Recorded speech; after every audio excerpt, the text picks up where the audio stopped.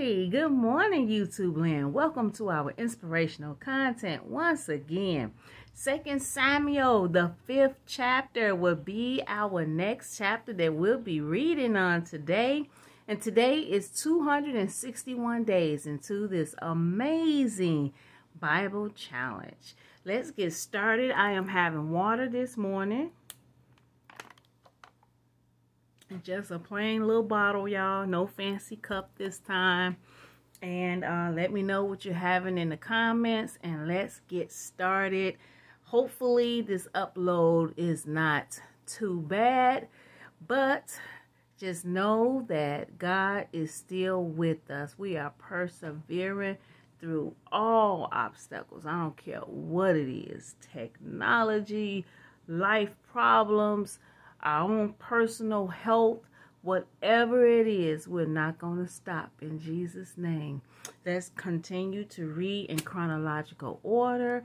And our long-term goal is to continue to open our Bibles every morning. The short-term goal is we are reading the whole Bible. We started from Genesis 1, and we are all the way where we are now.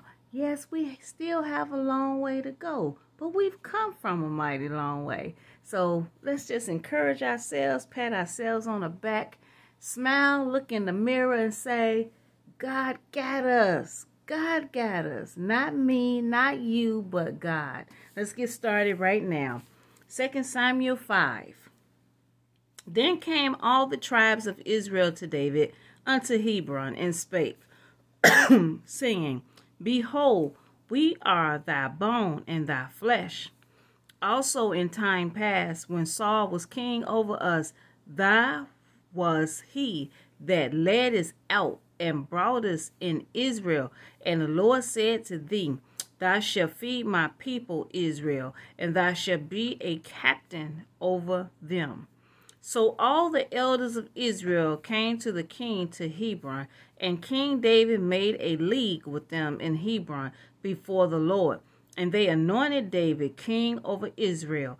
David was 30 years old when he began to reign, and he reigned 40 years. In Hebron, he reigned over Judah 7 years and 6 months, and in Jerusalem, he reigned 30 years over Israel and Judah.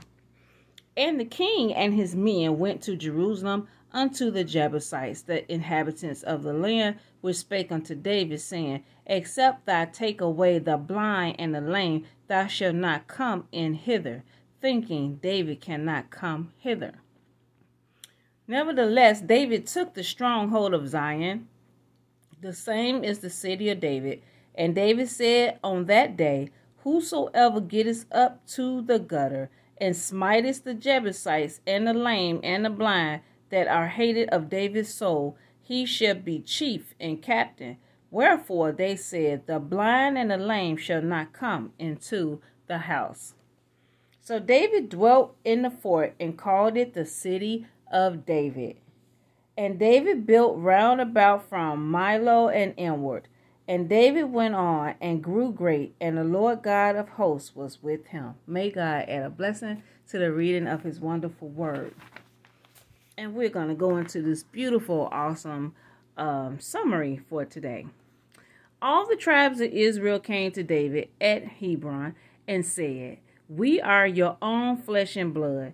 In the past, while Saul was king over us, you were the one who led Israel on their military campaigns.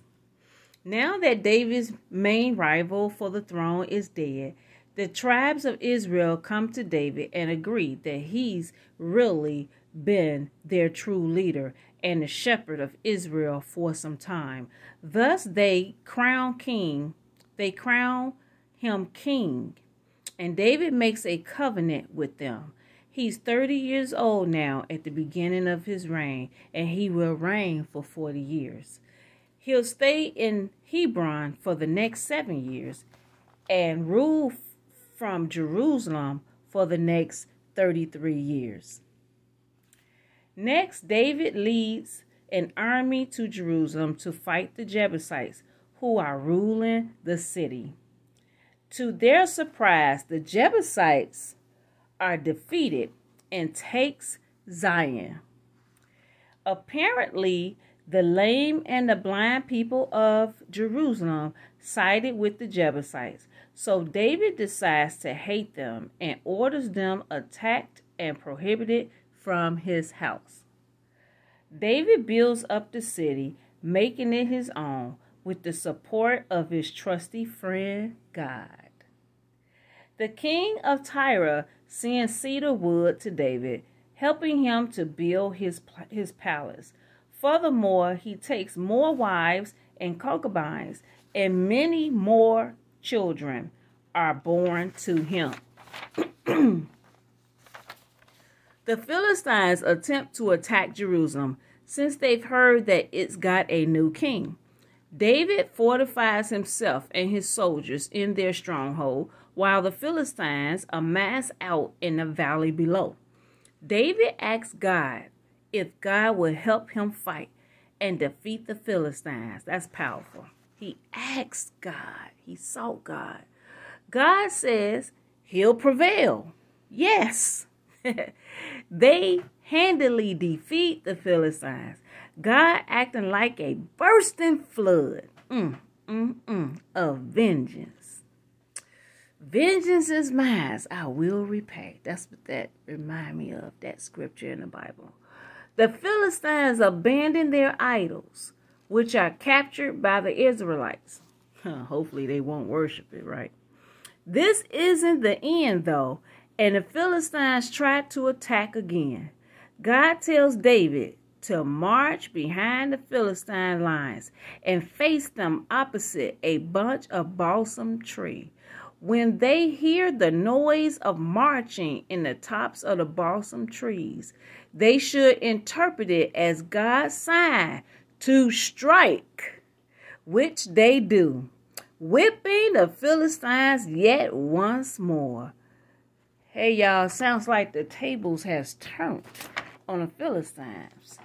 A couple of chapters back in 1st Samuel, in the book of 1st Samuel, God had allowed the Philistines to attack the Israelites, and they won and everything. And that's what led to the death of King Saul and Jonathan and a couple of his other sons. But now that David has been crowned king over Israel, look what's happening now. The tables has turned. The Philistines, they no longer have God's permission to win over his people. Amen. What a powerful lesson. I hope you all enjoyed that. I sure did. Enjoy the rest of your day and like the video.